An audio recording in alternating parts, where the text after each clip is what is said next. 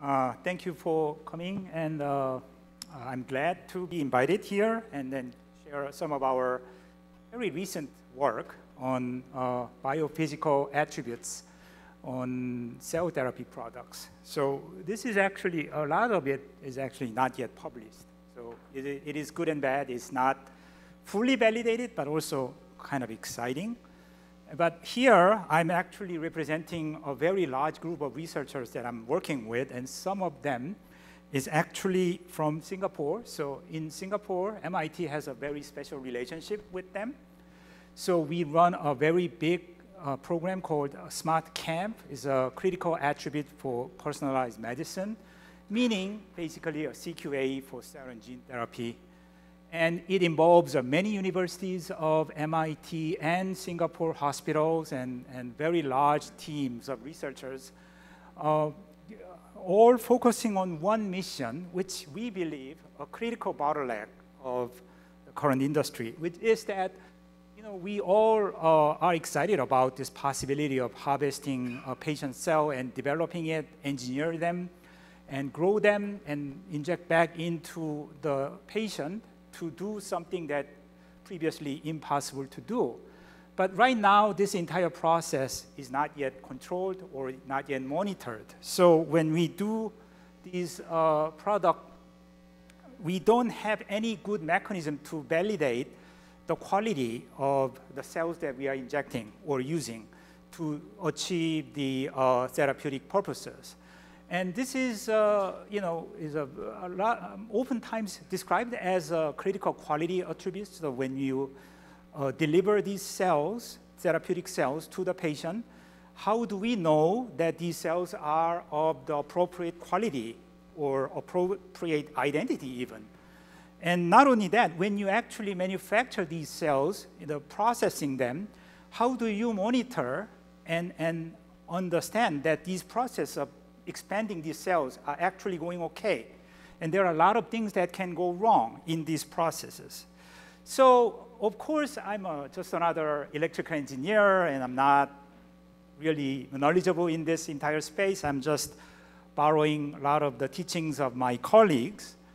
But then the fact of the matter is that this is our recent collaborative result, and I will introduce the team at the end of the talk, that current CAR T products manufactured, not grown by graduate student or undergraduate student, these are all purchased CAR T product. We paid a lot of money to get 15 different cell groups from 15 different donors, and we look at the effectiveness of these products using killing assay, and you can do all these other assays, like a FACS and other. No matter what you do, you will realize that these are not a uniform product. These are very, very variable. And some of them are really good. Some of them are really poor. And there is no way currently to tell which one is going to be which. And this is a really big problem. Imagine that you are treating a cancer patient with these products, and then you are really basically running a lottery between this product versus that product. That's a huge risk factor. So this is the problem that our MIT team and also our Singapore collaborators are trying to tackle, not just in one way, but in many different ways. So, but then let me take a little analogy here. It feels like I'm walking into a grocery store and trying to buy a watermelon for my barbecue party in the summer. I don't know which one is going to be sweet, which one is going to be a dud. One thing I know I cannot do is eating them, okay? So we are actually at the same exact situation, because these products, the CAR T and MSCs and iPSC, no matter what kind of cell product you're talking about, they are most likely going to be inherently heterogeneous. And they are also very precious and expensive, so you don't have so many of them. So you can't really utilize the destructive CQA, like proteomics or genomics or anything that destroys the cell. You can't use it because someone might say, okay, you sample a few of them, and if few of them are sweet, then everything here is sweet. You know that's not true, because some of the watermelons are not going to follow the majority behavior. And So this is a problem. So how do we solve this problem? We develop what I define as a non-destructive CQA. So people might say, okay, I'm just gonna go with the largest thing. Okay, maybe I'm not gonna shortchange. So that is a cell size, and that's a decent idea, but you know that may not be the perfect idea. Some other people may look at, okay, I think the overlaid one is sweeter than the circular one, but what's the basis for that? And then more advanced technology might involve tapping the watermelon, mechanical property, and that might actually give you some inside information about the content of the watermelon, but that still needs to be correlated closely with the actual CQA, the destructive CQA. So, and in our team, if you go further, you can even do things like smelling the fruit, okay, secretome. Or if you really want to be a techie, just like a typical MIT guys, you can actually do something like electromagnetic signature. And I can tell you that in our team, collaborative team of Singapore and MIT, we are actually looking all of these all together because we think that this is a very big signature challenges of the cell therapy. So today I'm not going to talk about all of these exciting emerging data, just focus on one aspect, which is the mechanical properties of looking at the CAR-T product. So what do I mean by mechanical or biophysical properties? So we want to look at probe the T cell, but not by breaking up the cell, not by analyzing them, but by looking at things like shape or size or morphologies and other features that doesn't involve breaking and destroying the cell. And that might involve size and shape and even something like a distribution of the size. And there are a lot of academic papers already coming out because the need for non-destructive biophysical CQA is so dire. But this is not just another academic idea. We already have emerging machines that are selling on the market that is trying to look at all these features of the size and deformability and morphologies and things like that, even impedance. You know? So this is not a crazy idea, and there are certainly a clear need for something like this, and there are certainly clear evidences that this might work. And so this is our versions of doing a mechanical or biophysical probing of the cell, especially the T cell. So this is the paper we published a while ago, and this is a technology called deterministic lateral displacement.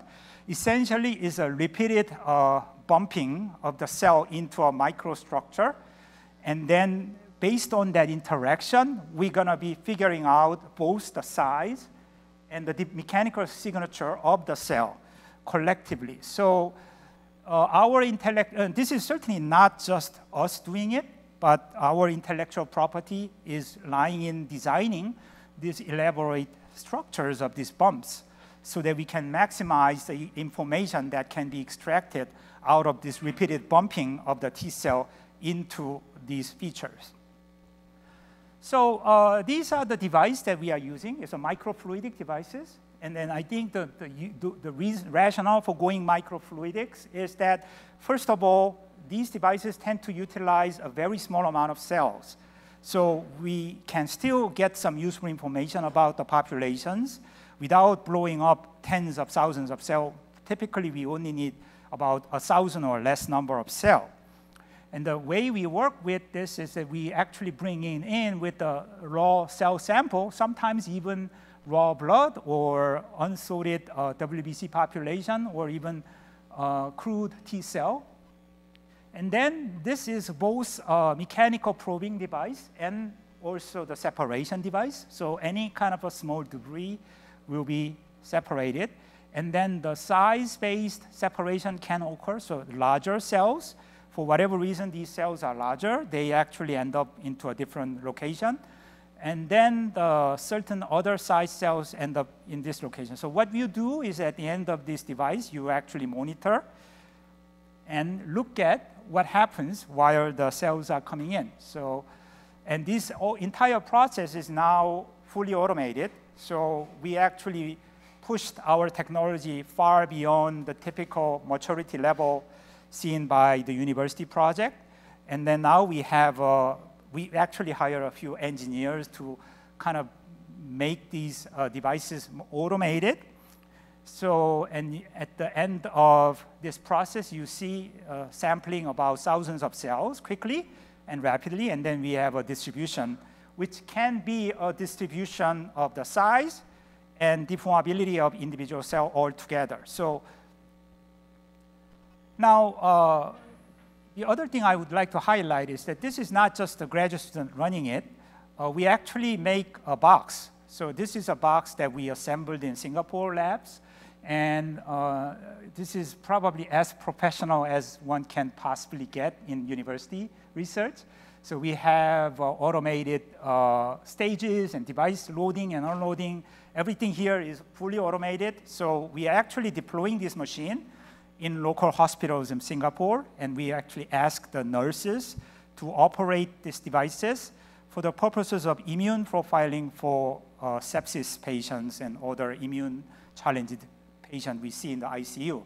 But then that's another application. But that actually tells us some confidence to tell you that this kind of system is actually reached a certain technological maturity to be deployed on the manufacturing floor.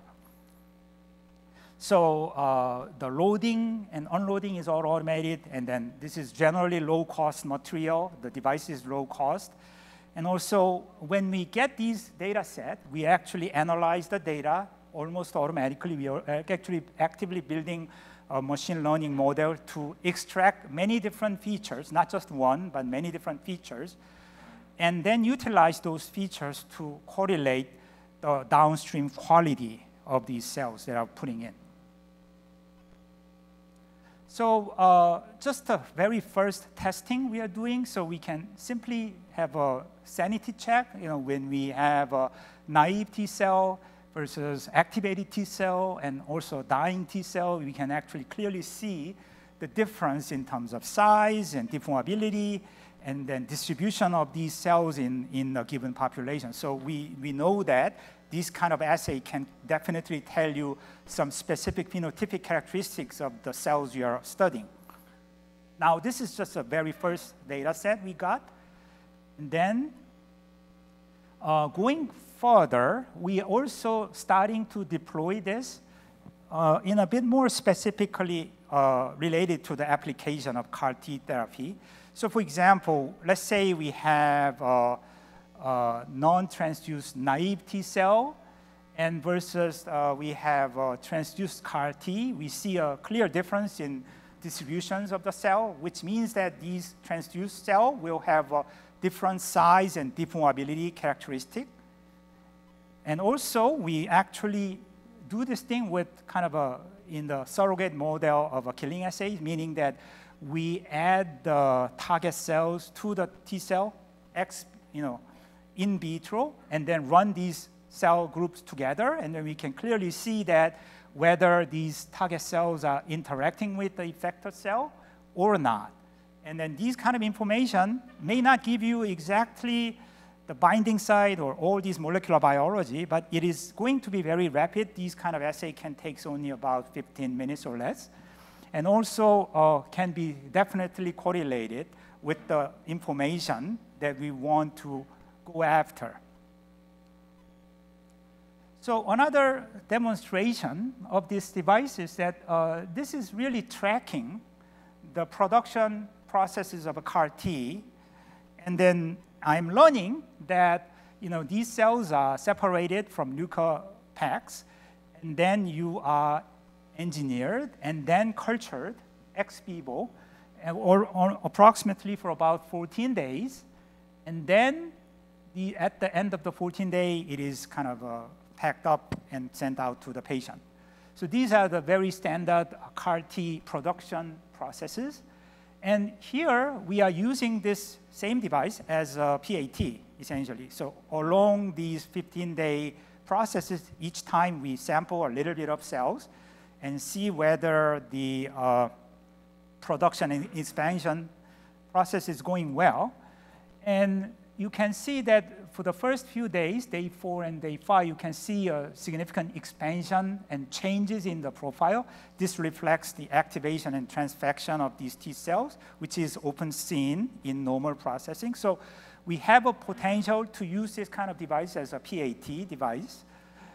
And this is possible because we are only requiring thousands of cells, not tens of thousands of cells. And also, we can build up a strong correlation between some of the standard assays, such as FACS panels. So this is one of our features that we can extract from these distribution, and some of the FACS data. And then this is just 2 examples, but we can find more examples like that. So this can potentially used as a surrogate for the more standard FACS-based analysis of these cells. Finally, what is really we want to try to do is at the end of the day, you can measure the CAR-positive cell percentage and all, but then ultimate measurement will be a functional one, whether this cell is going to be able to kill the target cell in vitro as well as in vivo. And we are not there yet in terms of trying any in vivo experiment. That would be just way too far away for us. But at least we can try the killing assay.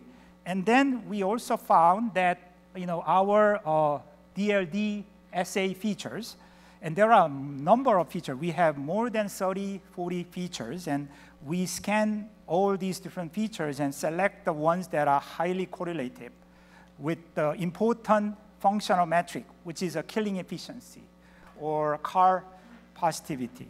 And all these things, which requires an extensive effort and money and time to measure with the conventional method, we can actually measure it with the DLD and then enjoy the strong correlation. This is one example of correlating the cytotoxic CAR positive cell percentage versus one of the feature. Actually, this is a model prediction assembling 10 different DLD features, and these are those features correlation values.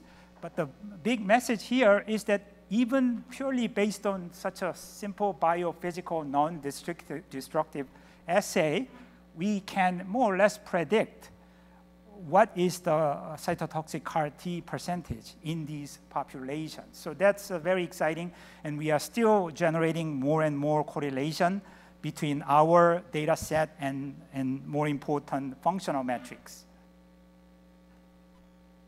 So finally, at the beginning of the talk, I talked about watermelon searching problem, and we know that this biophysical and biomechanical way of doing things is exciting because it's generating an exciting result for us now.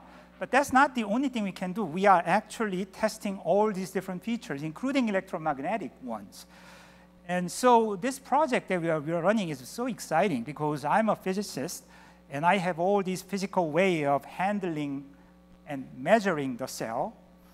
And then my colleagues, and very many of them, are actually working hard to correlate these biophysical measurement with the biological characteristic or biochemical characteristic by doing all these standard and conventional assays. And I can tell you that those assays are much, much more difficult to do than some of the biophysical assays that we are running. So, but then you can see the vision of this project is that there are a number of places where we can deploy these assays, especially when you actually select the original cell source or donor, or even identifying the patient who might respond to certain therapy better than the others, or in process as a PAT, okay, where your expansion process is going well or not well. And finally, as a release assay, when you're ready to go, you are encouraged or almost required to do a release assay.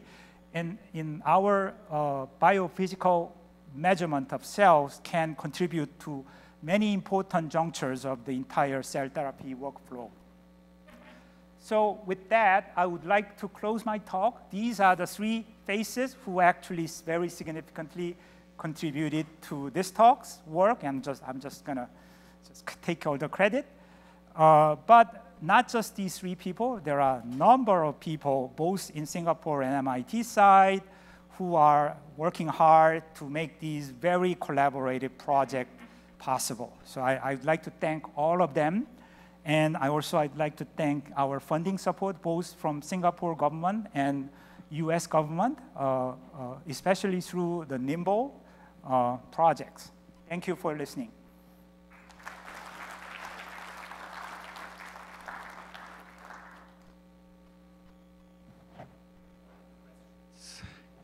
Actually, there are a couple on the monitor.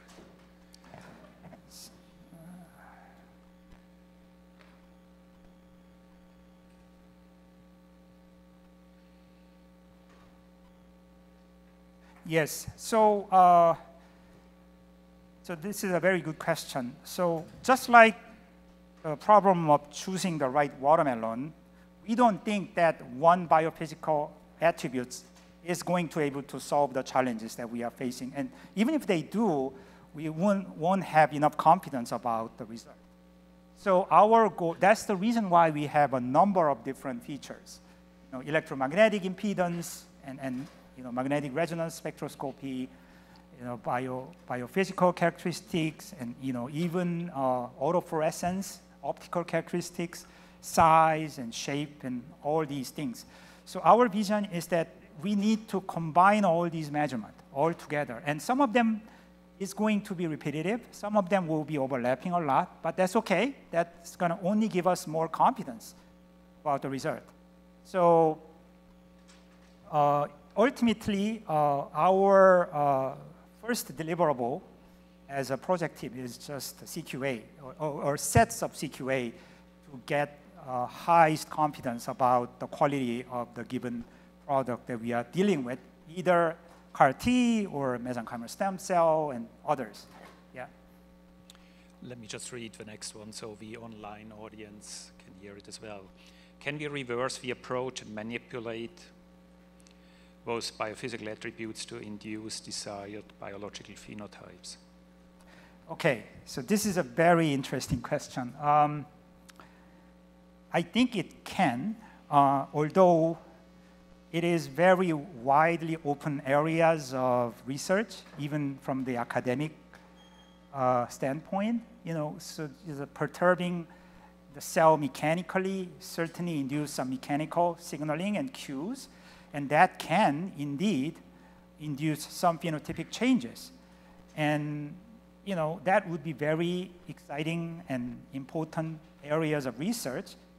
We are not yet putting that as a highest priority in our team yet, but that would be a great academic project. I would personally love to engage in that kind of project after we deliver the CQA.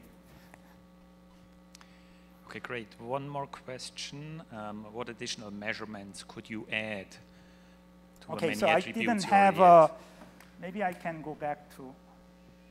So I didn't have a chance to discuss all the exciting work that is coming out from Singapore and MIT all together.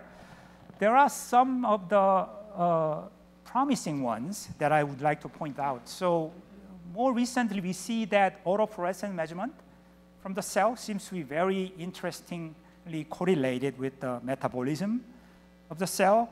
And that can tell you a lot about cell phenotype. And these autofluorescence can also doesn't require any labeling or anything. It's just a very quick measurement, an optical measurement. So we are very gung-ho about this part, the optical autofluorescence tracking of cells. My personal favorite is a magnetic signaturing, so magnetic resonance spectroscopy. So we think that this is a way to quantify the intracellular ion content. And we are coming out with a few new papers recently. And that can tell you a lot about cellular senescence and other phenotypic characteristics. I didn't have a chance to talk about that, but that is also very exciting and very novel. And also, there are other things, such as impedance. Impedance is a very easy and rapid measurement. So the benefit of doing the impedance is that it can be operated in a very high throughput and maybe even coupled with the sorting. So, and then the other mission that we are trying to pursue with the CQA is that once we build the CQA, then the next job for us is actually sorting based on the CQA. So that's the kind of a next phase of our project. So there are a lot of things that I am hoping to communicate with you. If you are interested, reach out to us, and then we would have, discussions about all these things we do in our team. So, last question. Have you tried to correlate DLT, I'm not sure what that is, but you probably know, with other functional attributes like cell proliferation or IFNG secretion? Yes, good question. Yes, we are doing that right now. We are actually seeing a very significant correlation with both of them, so proliferation and secretion. And this kind of correlation is also related to the size and deformability. So which parameter, regardless of the parameter we are looking at, they seem to be correlated with the proliferation and then secretion profile. So we are doing it right now, and then we are also developing a novel way of rapidly screening the single cell-based secretion using the droplet microfluidics, which is the topic that I didn't have a time to talk about.